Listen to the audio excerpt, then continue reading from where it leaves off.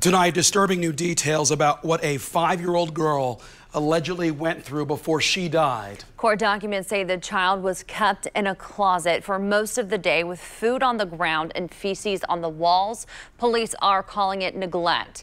WRTV's Rachel Wilkerson shows us why the girl's extended family is furious with DCS. If the parents aren't going to love and protect them, and the state's not, who's going to protect them? Flowers, balloons, and a card saying Forever 5, always in our hearts, baby Kinsleigh, sit outside the Southwest Side home she was found in. Metro Police say the 5-year-old was unresponsive, thin, with sunken eyes, and had feces on her feet and in her hair. Riley Hospital reports Kinsleigh was so malnourished she weighed more at 2.5 years old than at 5. Traumatized, like terrific. Words can't describe the feelings.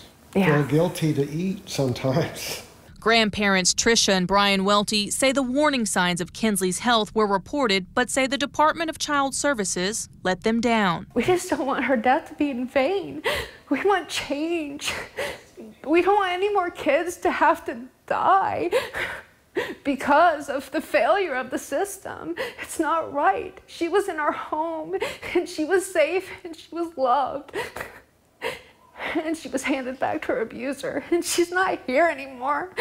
The Weltys say Kinsleigh temporarily lived with them twice after other reports of mistreatment. In 2018, her mother, Toni McClure, was formally charged with neglect when Kinsleigh was just a baby. The officer said the home was in one of the worst conditions he'd ever seen and noted a 3-week-old that appeared to be malnourished. Her mother served 21 days in jail for that case. When she came to us the second time, she was bruised from head to toe. She had clumps of hair missing throughout her whole head.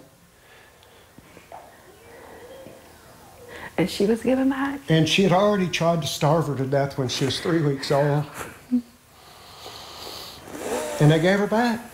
Following a welfare check in 2021, the grandparents say they were fearful Kinsleigh would die. I pleaded with DCS before that court case, my concerns about all that, every bit of it, and I was ignored. According to police reports, the mother says just before Kinsleigh died, DCS was at the house but didn't see Kinsleigh. McClure says Kinsleigh frequently expressed that she wanted more food or that she was thirsty, but says she had a desire for her to be out of her life. The Weltys want DCS to improve its reunification process. Your priority should be the children, their safety.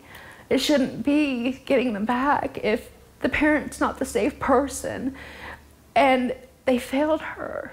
I just want justice for Kinsleigh. I pray to God that they don't plead this down. I pray every charge sticks. Rachel Wilkerson, WRTV. Well, we have reached out to DCS over the past couple of days for comment, but a law that took effect in 2019 prevents the agency from releasing records on a child's death until after the criminal case is resolved. If you suspect a child is being abused or neglected, you are asked to call the Indiana Department of Child Services. That number's on your screen now. It's 1-800-800-5556. But if it is an emergency situation, you should call 911. With this being Child Abuse Prevention Awareness Month, we're hoping that it will bring more awareness so that way people can contact the police, contact others who can help protect our youth who can't protect themselves. IMPD says warning signs of abuse and neglect you can look out for include poor hygiene, suspicious injuries, malnourishment, excessive fatigue, and aggressive or withdrawn behavior.